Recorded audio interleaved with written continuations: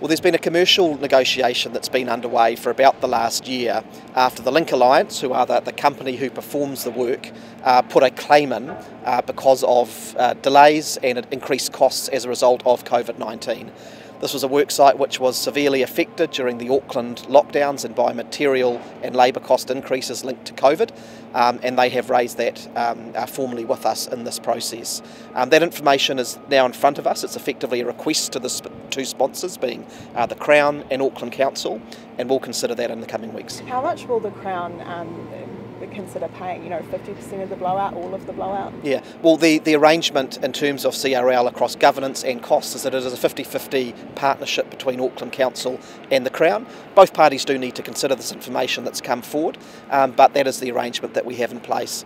It's worth saying that this project is essential to Auckland's development. We need a functional mass rapid transit system. It doubles the capacity of the existing rail network. It's the equivalent of 16 lanes of traffic coming into the central city. So it's important we move forward with it, and we just need to deal with this carefully over the coming weeks. So you consider the Crown's share of the blowout to be half? Well, the existing arrangements are that. That is just a point of fact. It's a partnership that is 50-50 in terms of governance, in terms of costs. Minister, at what point do you look at drawing the line? Sorry, because this is a new $1 billion blowout. There's already been a blowout. There may be another one. It's important just to be clear around these things. The first cost increase, which came in a couple of years ago, was because the previous government underscoped the project and put platforms in that were too short. It wasn't a blowout, it was the fact that our government was recognising that we need to do this properly, and so we put additional investment in to do that. This time around, it is due to COVID-19 increased costs. That is not unique to the CRL project. Every significant horizontal and vertical infrastructure project in New Zealand virtually and around the world is facing those pressures at the moment. Suggesting that it's a blowout suggests that the company and the people who are doing the work have done something wrong. I think we are just dealing with the realities of a post-COVID environment where costs do increase. So we need to consider this carefully. It is important that in what has been presented to us, we have a full and final claim.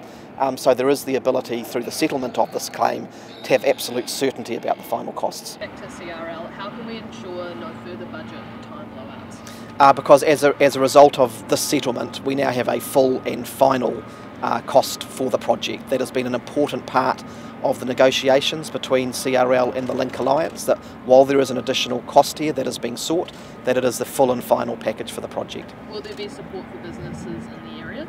Well, our government has already put in place a support package for local businesses that's paid out over $4 million to support some of those local businesses who have experienced challenges and disruptions to their businesses in the C3 area, which has been the main construction impacted zone.